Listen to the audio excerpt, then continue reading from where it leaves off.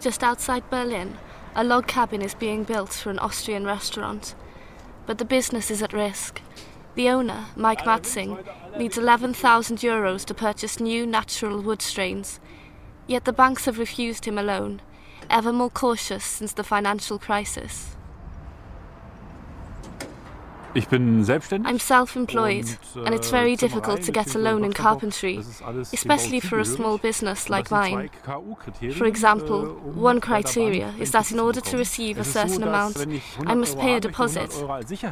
Also, the procedure for applying for a loan is a very long and complex one. Gertrude Wagner had the same experience with her electrical business. Gertrude thought a loan for the much-needed renovation of her business premises would be no problem given her banking record. But her bank still refused the loan, explaining that this year it would no longer assign credit. Perhaps next year. Nowadays in the retail business, if you go to a normal bank, many references, a lot of security and a sound credit record are required. This is not only the case for my business, but for any other business too. Smarver actually made things very easy. Smarver is the name of the online citizens bank in Germany. Anyone can borrow money from ordinary people such as René Müller. The chemical laboratory worker invests his savings in people who he would like to support. A great aspect is the social character of Smarver, to support people in financing a project or realizing a dream without having to rely on a bank. And for the investors, it is especially beneficial, as we receive the returns on investments, which would normally go to the banks.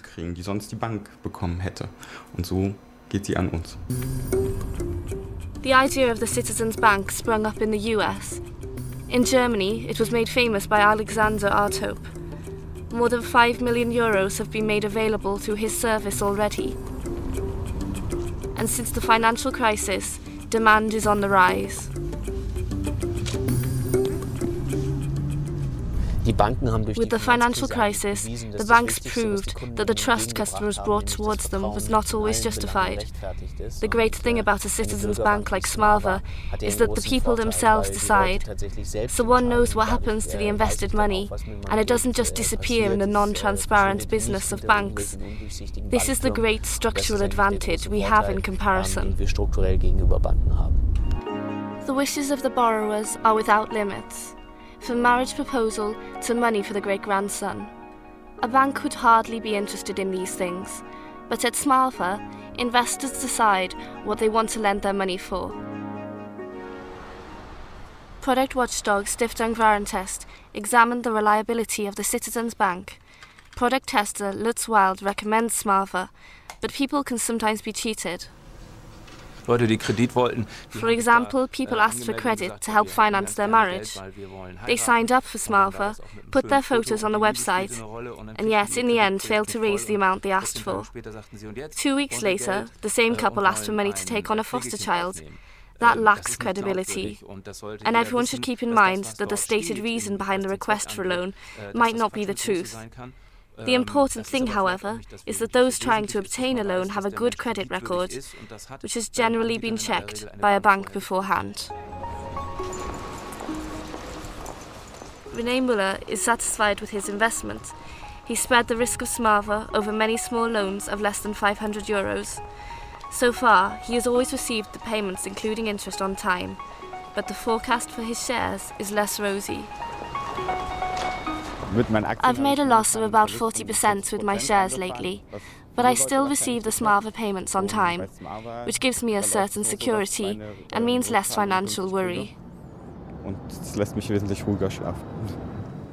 Should a debtor fail to make a repayment, Smarver has a safety net.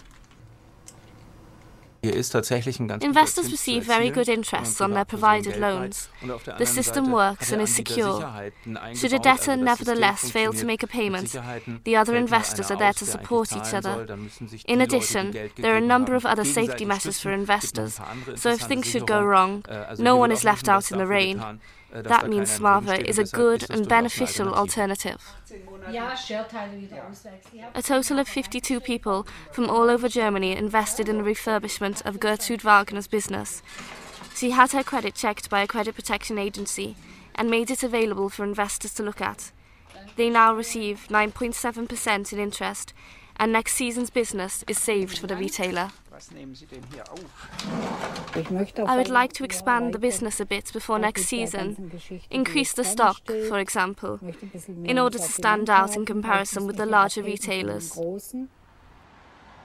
Gertrude Wagner has never disappointed her investors, and she has been in business for 25 years. I organize my finances well, so even if sales go down, I will still be able to repay Smava.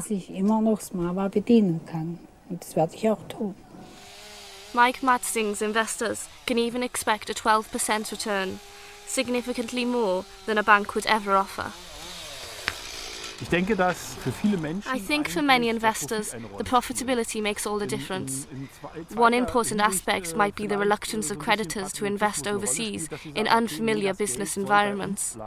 The other thing is that investors who provide loans through Smava have greater returns than they could get anywhere else, whilst investments are still relatively safe. Mehr Geld bekommt als irgendwo anders und das auf, ich sag mal, relativ sicher. So far, the Citizens Bank only operates in Germany. In the coming year, Smava will expand to Austria too.